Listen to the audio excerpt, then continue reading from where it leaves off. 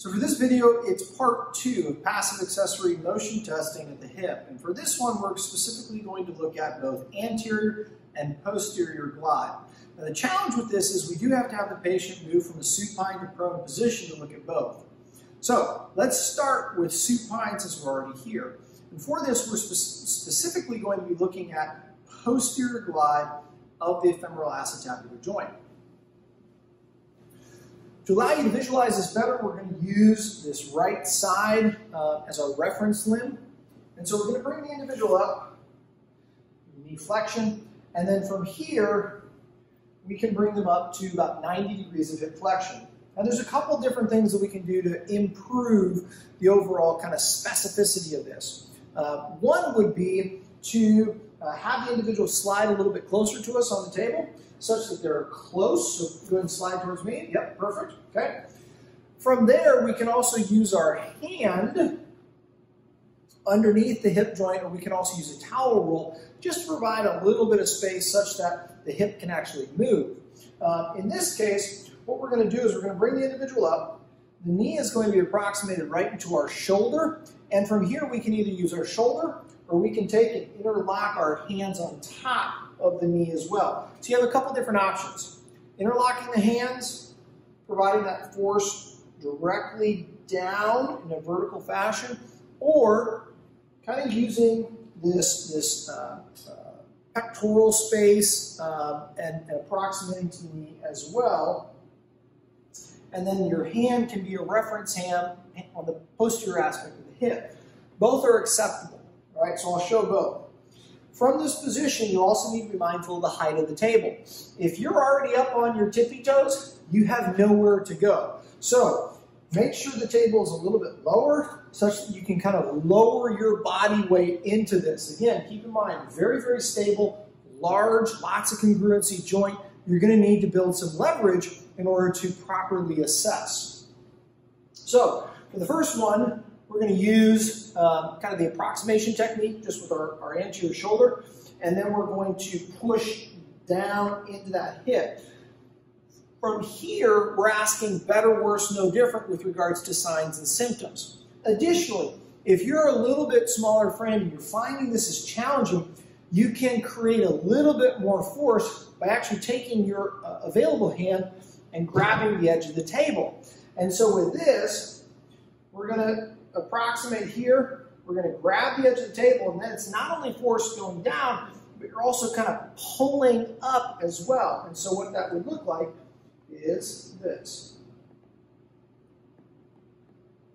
And oftentimes the patient will report, yeah, I feel that quite a bit more, because you're just delivering a little bit more force in that posterior direction.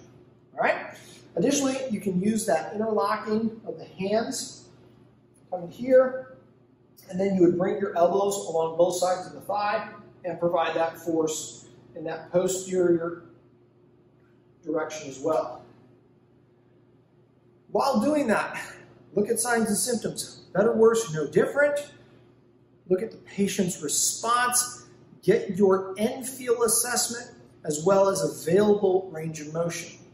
The next one that we're going to look at then is anterior glide. And for this, we need our patient now to flip into a prone position. We're going to stay on the side closest for your reference. So we are switching hips. Just make sure you stay specific when they flip over. If you started on the right side, you need to stay on the right side. But for this, we're going to switch to the left side. A pillow is helpful to bring under the distal thigh and knee to help position the individual in a little bit of hip extension. The reason for that is we want to take advantage of some convex-concave rule. All right. Additionally, if they're having some difficulty kind of hanging out in this position, you don't want to hyperextend the knees, so you can grab a bolster and slide it under both legs. So at this point, what you're going to do is you're going to find where the gluteal fold is. And your line of force is going to be towards the hip capsule. And so if you can find where the greater trochanter is, you know that that is going to be right through the neck of the femur and right at the level of the hip capsule. So that gives you some idea of where you need to be placing some force. So then at this point, what you're going to do is you're going to use, again, that hypothenar eminence.